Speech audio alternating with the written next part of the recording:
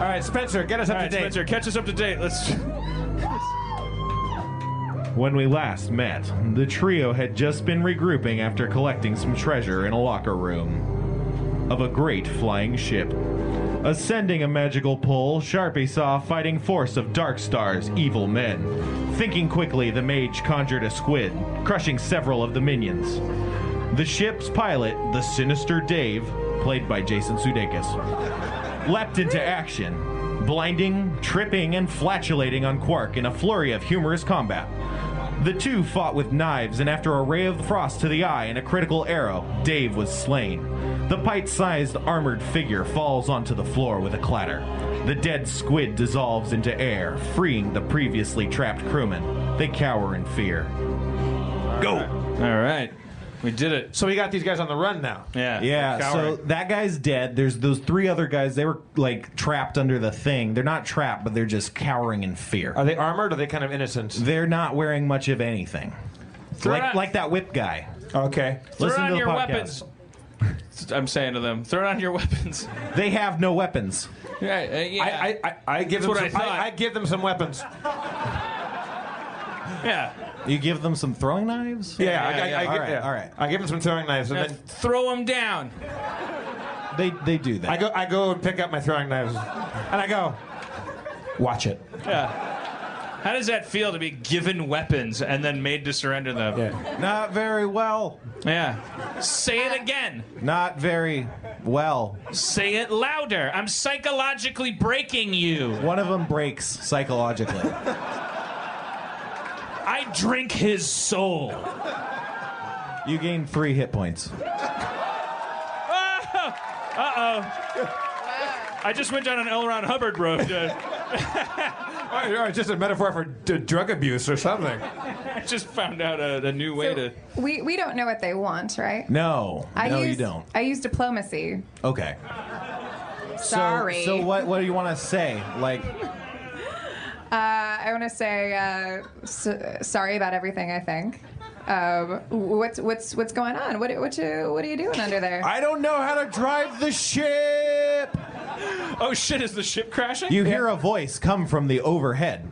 Autopilot disengaged. Uh-oh. The steering wheel of the ship spins wildly to the right, and countless alarms flash, disorienting you. I run. I'm sorry. I'm a ranger. Accurate. No. Okay. Do Range. Rangers have pilot skills? I run to the steering wheel and grab it. Grab it. It's very difficult to hold on to the terrible bulk of the wheel, but you manage to right its course. Hey, this thing's hard to hold. Can you're stronger than me? Yeah, okay. Would I do better holding the wheel, Spencer? I go and assist and try my luck at holding the wheel and steadying the ship. After it's already been steadied by Sharpie, you find it very, very easy to hold it on a steady course. Yeah. However, you don't know where the ship's headed. Weren't there some maps in the other room? That's true. You left them there, I think. Okay, I run back to the other room. It's safe going, right? We killed everybody on board, right? You're holding the wheel. Oh shit! Hey, Hotshot, go get those maps. I'll drive. Mulrain, go get the maps. Are you gonna jerk off again? Because every time she leaves the room, you start masturbating. I'm gonna use hypnotism to get some information out of these guys. Okay. All right, so I'll go get the maps. I'm sorry. No, it's okay. I bound away, and my hair flows like a river of kisses. And this scent comes from my hair that's like lilacs and heaven. And I turn back and I giggle, and then I walk into the other room. Yep. The sirens are still going off. I look on the panel for anything that might indicate. Can I use my intelligence, my extreme Dan Harmon type intelligence, to determine if I could tell on this panel if there's anything that'll shut these alarms off? There's nothing that'll shut them off. They seem to be indicating some sort of pressure regulation warnings. Oh, is the hatch still open? Maybe. Which hatch? The one I entered through from the bottom. That one's not open. Oh. That's all I can What about say. the hatches where the cannons were? Those were sealed. So. Okay. All right, fuck it, fuck that thing. If I want to get information out of people, as a sidebar, is it better to use charm person or hypnotism? I'd use charm person. Okay, I cast Charm Person on one person? The guy whose soul you broke. Yeah. That happens. Okay. Is he my buddy now? He's feared of you, but yeah. What's your name, buddy? Clint. Oh. Hey, Clint. What, you having a good time piloting the ship? I'm in fear. Yeah? Me too, buddy. We're all afraid. Like everyone's afraid of things they don't know, but you know what always helps me when I'm afraid? I figure out everything I can about what I do know. It's like where's the ship? Where was the ship going? I was going to the north to regroup. Okay. With all right. them. You know what doesn't help fear? What? Vagueness. You know what always cuts through it? Specificity. Like coordinates, like names. I don't have the education to understand such coordinate systems. Do you have the education to understand that I will fuck your world up? I thought we were friends. Yeah, a good friend will fuck you up. He's broken again.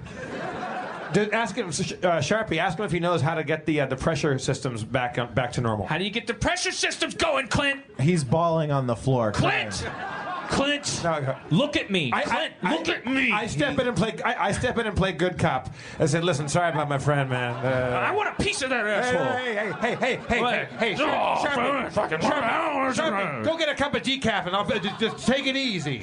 I'll be back, and then you're fucking dead, Clint. Okay.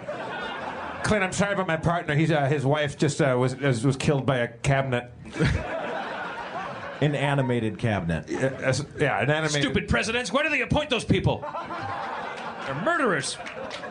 Clint, look, man. I don't want. You've been nothing but doing us favors. Do you know how to stop this? How to repressurize the ship? You need to find one of those little black creatures. They know how this thing works. Don't be racist. Okay, Clint. weird turn. I mean, that's... I'm sorry, they're called imps. Imps? Imps. Imps? IMP. I do know how to spell various creatures' names. Okay. What deck and how do I get to these knowledgeable imps? They might be in the engine room. All right, I run off to the engine room. You head down the ladder into the engine room. Can I see anything out of the... Is there a windshield? Yeah, there is a windshield. Do I see the other ships? Is there like a fleet of ships? There's actually not. You can't see any ships around you. You find that slightly odd, to be honest. Yeah, we've deviated. Yeah. I should You're mention telling me. that Quark stepped away deviated from when the we run wheel. What? The Quark stepped away from the wheel. Oh, so grab the wheel. Shit, I grab it. You don't hear him because he's in the engine room at this point. I climb back up the ladder and yell, sorry, my bad. Grab the wheel, Sharpie. All right, that happens. I come running back into the room. Yeah. How does your hair look? You did? Oh, you did? Oh, wow, you did something new with it. Is that bangs? Bangs or rainbows? You tell me. Yes, my hair is flowing, and my breasts, like, they slow motion almost. But then when I go back into the engine room. Sharpie, Yes. here are the maps. Thank you. You're welcome. There's a musical sting indicating that, I too know what it is to be wet.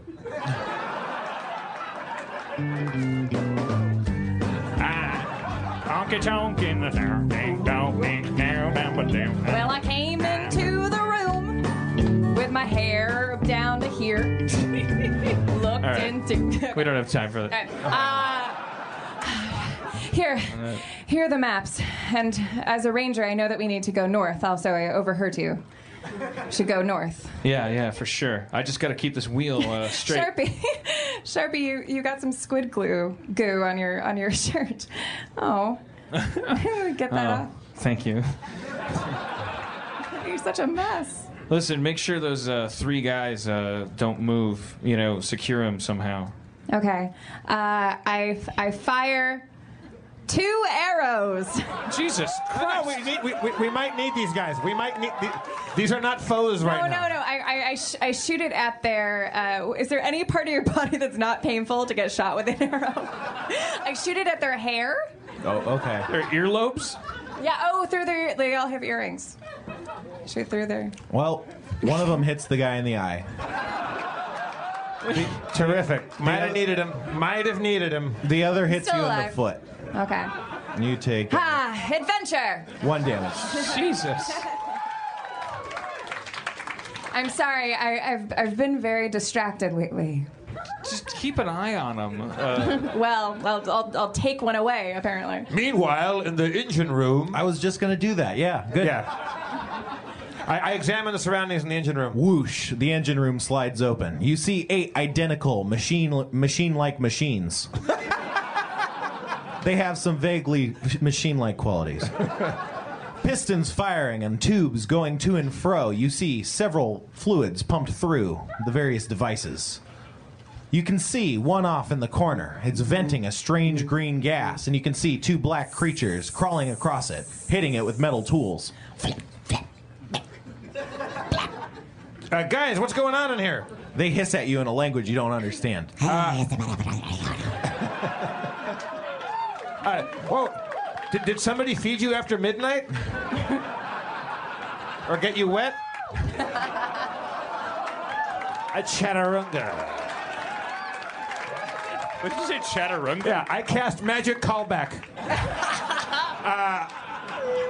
Do I need to? Are these? I approach them to examine the machinery.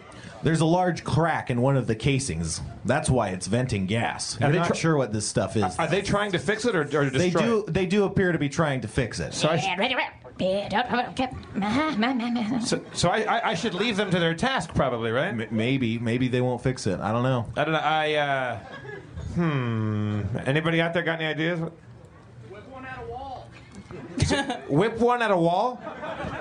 I take one of them and whip him at a wall. I pick him up with my strength and throw one of them at the wall to send a message to the other one to get on the fucking stick and stop the gas leak.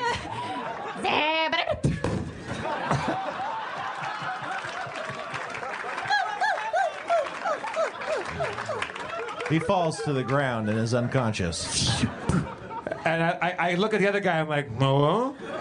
The other guy's not paying attention. He's going back to trying to work on this thing. Okay, I go and assist him. Okay. I mean, he seems like he's doing his job, right? Sending a lot of mixed He signals asks for as an some employer. tools. He like looks at you expectantly and hisses something at you. Do I have any ability to understand him or? I speak that language. Maybe I run back upstairs, grab the wheel at the bridge, relieve Sharpie. He goes back down into the engine room. You tag out. Goldberg style. Yeah. Go. All right, I go to the room. I carefully follow Jeff's directions. Go left, then keep going. If you go to the bathroom, you go too far. Yeah. Past the unconscious imp laying below the wall. All right. The other imp is hissing about how this was a 2-person job and that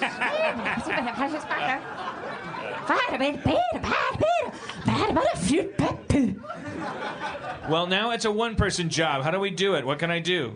I'm a wizard. Well, you speak the language, right? Yeah, you speak the language. So this What did he say? Translate that. It's like, I need sovereign glue. Well, this is hardly the time. This is exactly the time. Oh, okay. Sorry, I was doing a dumb joke. Oh, is the sovereign glue that big gloppo glowing jello that was in the other room with the face bubbling up to it? You don't know that it's not? Wait, what does sovereign glue look like, imp? It comes in a yellow bottle. It's usually well labeled. It should be in the locker room. Oh, the locker. Didn't we get everything out of the locker room? You got all the treasure. Ah. All right, I go to to the locker room. You go to the locker room. I You're find in the it. yellow glue. You do. You find it. Hey!